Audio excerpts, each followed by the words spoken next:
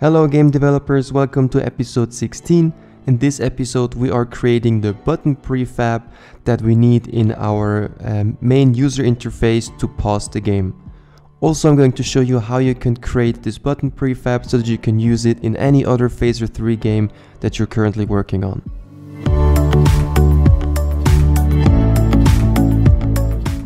Before we start coding, I need to say thank you. Huge thank you to David and DevRookie for becoming my first 2 backers ever on Patreon. And also thank you to all the people who have been leaving these positive and kind comments in the last weeks. It means so much to me. And especially again, big thank you to my new backers. You guys are amazing and it means so much to me to know that I can continue doing this. Alright, so in the last episode, if you remember, I tried to use the button prefab, but it didn't exist yet. So in this episode we are creating the button prefab, and I will do it in such a way that you can use this prefab in any other Phaser 3 game right now. We don't even have a file yet, so let's go into our prefabs folder and create a new JavaScript file for the button prefab. As for all prefabs in this game, we are using the JavaScript class object to create the button prefab. When we think about all the things we want our button to do, we come up with a list of arguments that we pass to the constructor. So first of all, we need to pass a reference to the scene in which the button is created. Then we need to give the button a position in the coordinate system, the X and Y position. Also, we pass the button a key, which is the key of the image file that the button will use. And it needs a callback method, obviously, because when we click the button we want to execute some kind of method or function. Finally, if your button is like a general image that you want to write different labels on top of it, we can pass it a string to add a label on top of the button. If you want your button to have a click animation or a hover animation, you need to define the different frames for each of these states. I like to use all 3 states by default so that the button has an out frame, an over frame and a down frame, but you could always override this for your own button image files. And finally, we initialize the button's origin and we initialize all the Phaser objects that this button uses to display. Sometimes I like to put my initialization methods in a separate subsection, and we start out with the Init Origin method. I'm building this method so that I can also use it at a later point to always change the origin of an existing button. So that's how we can pass it an origin argument, and then the method will check if there are different origin values for the X and Y parts of the button, or if we use the same value for both coordinates. And finally, if there's no value given at all, we always default to a center position.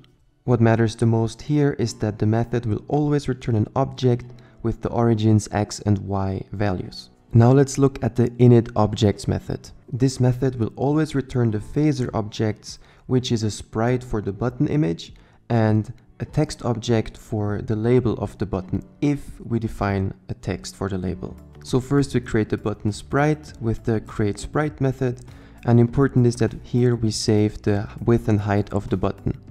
Then next we check if we provided the button with a string for the label text. If we have one, we create a text object, and else we set it to false. For the label text, we've already done the hard work in our text prefab, but for the sprite we need to create the createSprite method.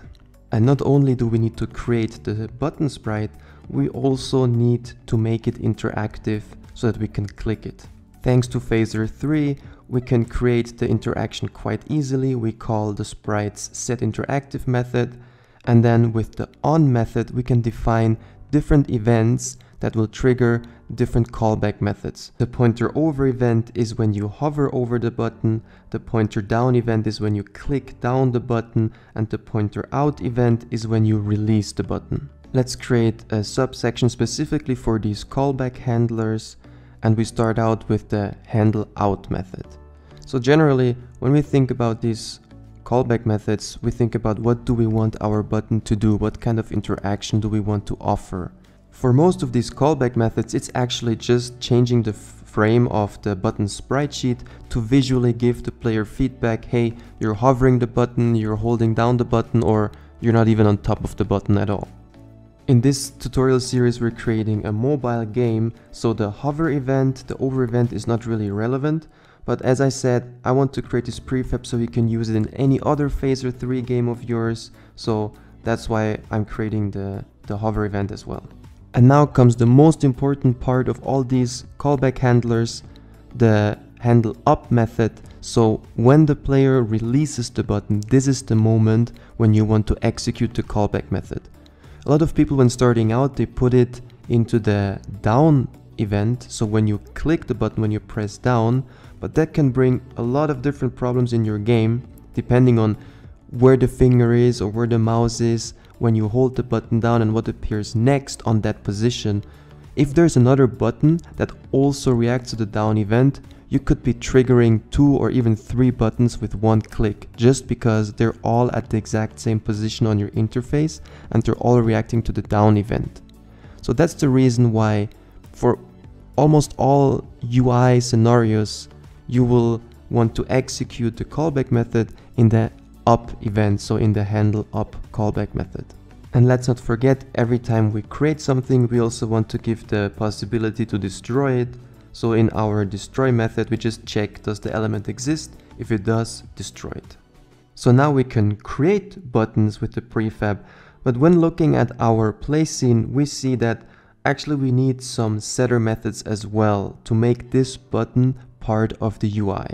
So we jump back into our button prefab file and we create a subsection for all the setters. The first setter method is the set depth method. And all these methods, they will follow a very similar structure. We take the sprite object, which is a Phaser 3 object, and we use the Phaser 3 method set depth. Then we check if we have a label defined, if we have a text label on this button. If there is one, we also must update the depth value for the text object. And as I said, the logic is the same thing for the set scroll factor method. We do it for the button sprite and then we check if we have a text object, and same thing for the set scale method. What's important in the set scale method is as the scale is changing the size of the button, we also need to update the width and height values in our prefab. And now back in our play scene file, let's uncomment the code where we used the button prefab and we remove the code where we used the sprite as a placeholder. And when we refresh the browser window to check it, of course there's an error. And this is a very common error, that's why I'm showing it here. Don't forget, every time you create a new file, we must include it in our index.html file. And if you thought that it works now, no, still doesn't work. There is another error, also very important error. In the previous episodes where we created prefabs, I mentioned that we need to create a bunch of getters and setters. And here is a good reason for you to see why we need that. Phaser 3 objects have a lot of very useful methods. For example, here on sprites you have the get top right method. This allows you to get the coordinates of the top right corner of that sprite. However, our button, it's not anymore a Phaser 3 sprite, it's now our custom button prefab. But we still want to be able to use it like a Phaser object or like a Phaser sprite. So that's why we create these getter methods ourselves. I hope this shows you the value in creating a lot of these setters and getter methods. And for example, when we think about our button, we also want to have a lot more setter methods. For example, we want to be able to change the text of the button's label if we have one with the set text method. This way you could change the text on your buttons in the game depending on certain circumstances. Other useful methods are the set x method to change the x coordinate of the button, or the set y method to do the same thing with the y coordinate. Then also maybe you want to change the width or the height of your button with set width or set height. Finally, two other very commonly used setters are the set alpha method to change the transparency of your button, and very important, the set visible method so you can completely hide your button. So with the setters completed for now, let's look at the getters. Probably the getter method I use the most is the get center method, which returns the center coordinate of the button sprite. Second to that are the methods that return the coordinates of the four corners of the sprite. In our case, we use the get top right method to get the coordinates of the top right corner of the button sprite so that we can calculate the distance from the pause button to the hearts on the user interface showing the player health.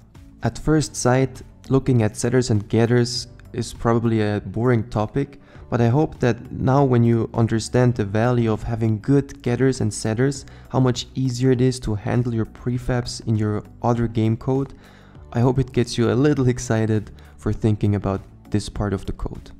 And refreshing your browser window for a button can be a humbling experience, because it's not as spectacular as like collision or enemies, but our button is there, it works perfectly, and now you have a prefab that you can use in any of your Phaser 3 games to create more of these buttons. Right now, clicking the pause button does nothing, and it's the next episode where we make this pause button useful by actually pausing the game. Thank you so much for watching. I hope you liked this episode. Please give the video a like, subscribe to my channel, and leave your questions in the comments below. And please follow me on Twitter if you're not